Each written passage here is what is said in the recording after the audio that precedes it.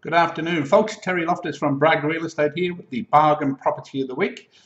Excuse me if I keep looking down here because I'm just going to look at the screen, not directly at yourself, so I'm not being rude. I just want to get through this for you and show you the potential of this property. Okay, as you can see by the image here, the aerial shot, Matoska, 628 Matoska Close is actually in the cul-de-sac, so it's very quiet. Now the beauty of this, it's basically buying two properties on the one title. As you can see by the main house here, it's set back. It's a 4-bedroom, 2-bathroom, built in 1993, rendered inside, but it's a really good design, flows quite well. And then next door, you've actually got the big shed, which is now a granny flat with its own bathroom and shower. So you've got a lot of options on this property. You could actually either live in the property here, the 4-bedroom, 2-bathroom side of it, and then you could rent this side out as a granny flat.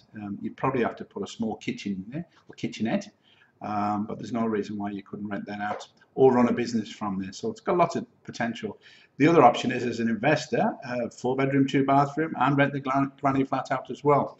Rough calculations about $530 to $550 a week. Now the asking price for the property is offers over $345, so that's an excellent return on your money if you are a pure investor.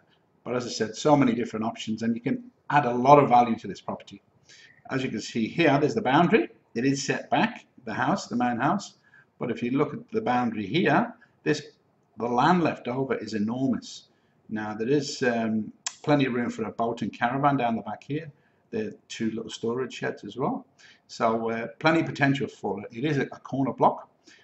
You could actually put an entertainment area out here from the main door that leads out. You could put a swimming pool in, fence this off, and it's a totally different house. So there's so much potential in it. Let me see if I can just flick through a couple of them. There's the actual granny flat, and the other entrance is around the corner here. But as you can see, the size of the land is massive, what's left over. So this could be a separate entrance for a business and or a separate dwelling. There is what I'm talking about. You create an entertaining area, fence it off from here.